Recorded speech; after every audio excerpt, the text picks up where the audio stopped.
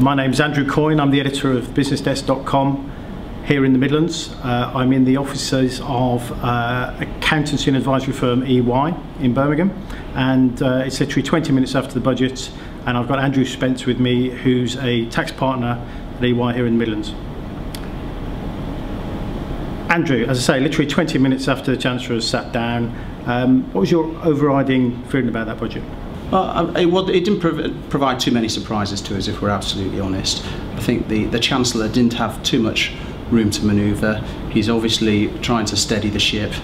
He's had some limited success in relation to that, as we're seeing with the various growth figures and the reduction in the borrowing over the cycle, and he must be quite pleased with that.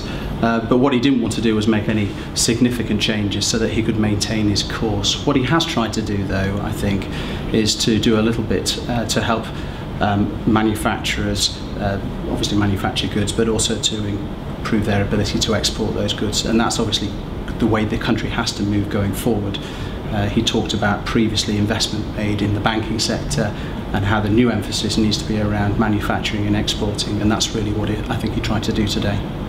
What were the key measures in there that you think Midlands businesses will be most interested in?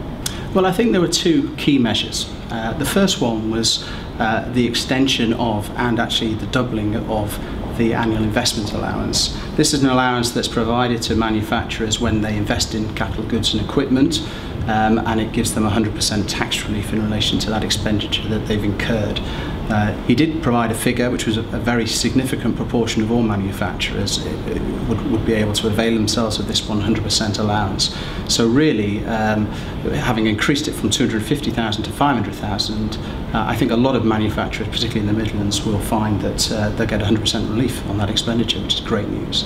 The second area wasn't really anything that I could put my finger on in terms of the precise details, because we need to see those, but it related to a package of measures which I think is going to reduce the amount of energy costs that manufacturers suffer by up to £7 billion, which is a lot of money. And clearly energy costs is a topical subject at the moment, and the measures he seemed to be making may also have some benefits for individual households as well, because I think it was a reduction in the amount of carbon tax that is going to appear on bills. But we'll have to see the detail of that when it comes through. You mentioned exports. Obviously we've got a lot of manufacturers in this region.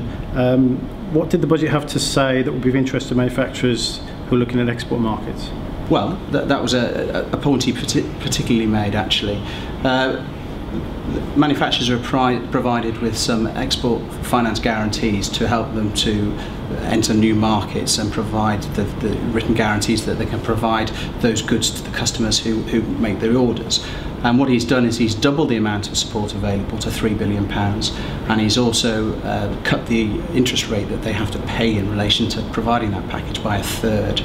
He claims that it's now the most competitive export finance available in the Western world, which is obviously great news for Midland exporters. Brilliant. Thanks very much, Andrew. Okay, my pleasure.